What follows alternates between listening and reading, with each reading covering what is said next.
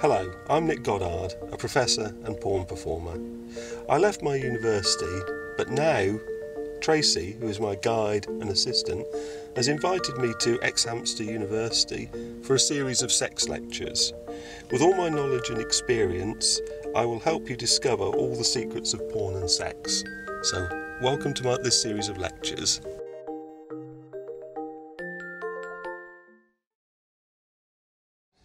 Hello everybody, welcome to the third lecture of our series of sex lectures.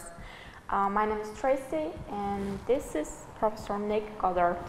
And now, Professor Goddard, if you could start with the third lecture. Okay, thank you very much, Tracy. Thank you. Okay, in this lecture I'm going to give a scientific assessment of the different pills available for men to provide a sustained erection. So, one of the greatest discoveries of the 20th century took place in a small town in the far southeast of England, a place called Sandwich in Kent. And this was the drug Viagra, or sildenafil to give it its proper name. And there we have a picture of England, or Great Britain actually, showing where Sandwich is, right on the bottom corner of the country. It was originally discovered by Pfizer scientists Andrew Bell, David Brown and Nicholas Turette, who were working on drugs to treat high blood pressure. And it was noted during clinical trials of one compound that one of the side effects was a long-lasting erection. And the company realized that it was sitting on a gold mine. And in fact, the sales of Viagra made Pfizer the biggest pharmaceutical company in the world. And it works by inhibiting an enzyme, this is cyclic guanosine monophosphate specific phosphodiesterase type 5, or PDE5, that breaks down a molecule that is responsible for maintaining an erection. And here's a picture of the structure of sildenafil or Viagra. As you can see, it's a moderately complicated molecule. And if that molecule, CGMP, is not broken down, the erection keeps going until the drug disappears or you die of exhaustion, one or the other. And since becoming available in 1998, sildenafil has been a common treatment for erectile dysfunction and made Pfizer the biggest pharma company in the world. Sadly, though, the place where Viagra was discovered was sold by Pfizer in 2012, which is a tragedy, really, because it's one of the great places that's been the greatest good to mankind. And almost as soon as Viagra became available, other companies realized that they could get in on the act and make some money. So other companies developed alternatives to cash in on the huge amounts being spent on it. And the main alternatives are Cialis, or tadalafil, and this is the structure of tadalafil, and Levitra, or vardenafil. And this just differs instead of having a methyl group on the end, it has an ethyl group. And this has some interesting consequences.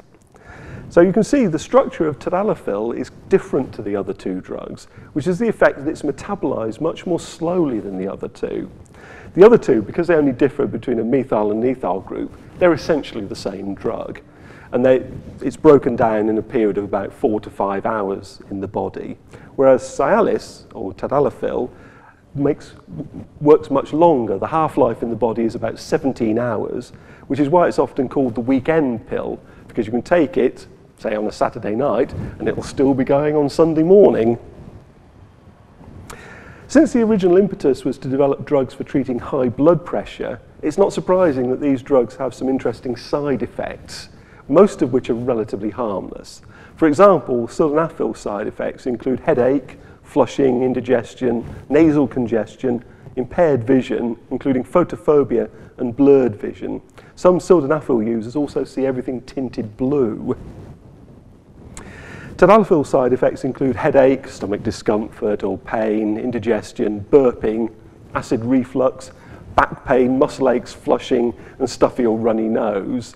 And vardenafil has similar side effects, nausea, abdominal pain, back pain, photosensitivity, etc., etc., etc. One of the nastiest side effects of vardenafil, which obviously shows there is a slight difference between the drugs, is priapism. This is where you get an erection that won't go away. So it doesn't go away for at least 4 hours, and is named after the Greek god Priapus, a fertility god, often represented with a disproportionately large and permanent erection. And although that sounds good, it isn't. It's a serious medical condition which can cause all sorts of problems, and it needs immediate treatment. And these side effects are all related to the way the drug works, because it has the effect of targeting a molecule which is not just specific to the penis, it can have side effects elsewhere in the body.